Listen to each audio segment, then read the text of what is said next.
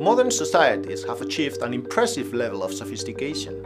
Myriads of goods and services are produced with the uncoordinated intervention of many agents: consumers, workers, managers, firms, bureaucrats, and why not, politicians. It is the individual decisions of these agents that give rise to the aggregate economic outcomes that shape our well-being: unemployment, tax rates, inflation, average income.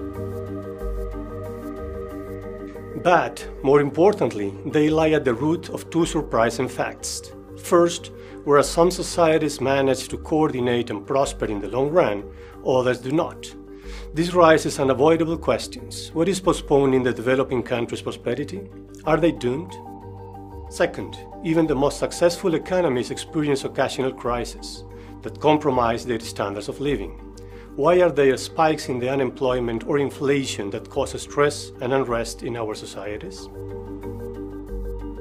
Providing sound answers to these questions requires a solid knowledge of the different dimensions of economic policy.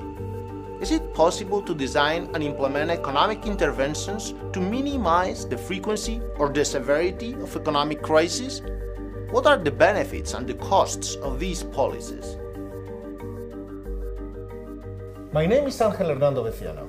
And I am Esteban Nicolini. Our 6-lecture course will give you the rigorous foundation to think about these questions and some others that comprise the core of modern macroeconomic analysis.